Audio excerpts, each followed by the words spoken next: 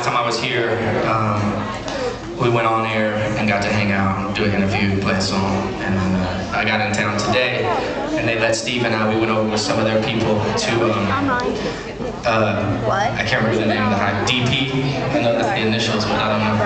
Yeah, Dr. Phil, yeah, that's right. It's right there. But we went and surprised, XL is doing this really cool thing starting off, and I was lucky to be the first person that did it, but they're going into high schools and just surprising people with an artist and setting up and letting them play a couple songs. And I got to do it today, so it was really fun.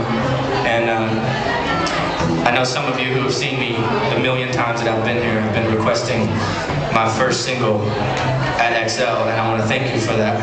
And now I want to play it for you. This is a song called 360.